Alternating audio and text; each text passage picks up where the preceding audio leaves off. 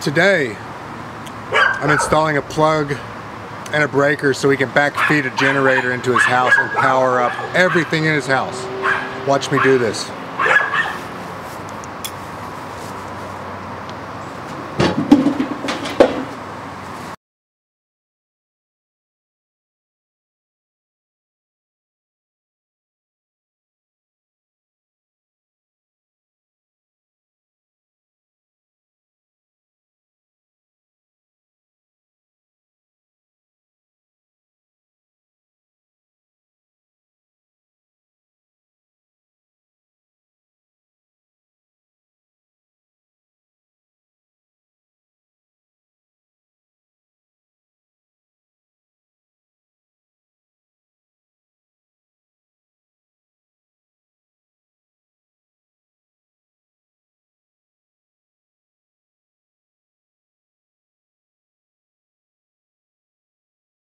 Okay, so check this out.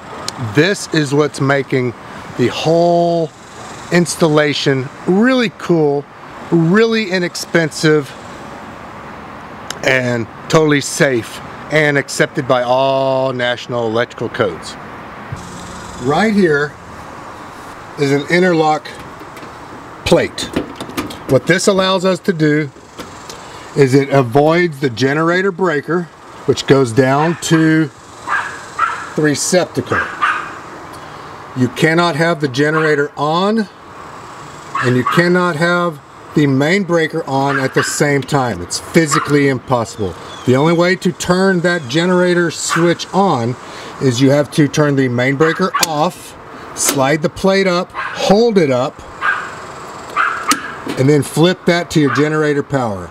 Now your generator will power up everything in your house. Now after you're done with your generator, it's real simple. Unplug the generator, turn it off, the plate's going to drop back down to normal position, throw your main breaker back on. I mean, it doesn't get any easier, it doesn't get any simpler than that.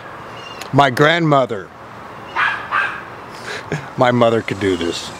It's that easy. If you got any questions, or if you're interested in one of these yourself, call me or send me an email.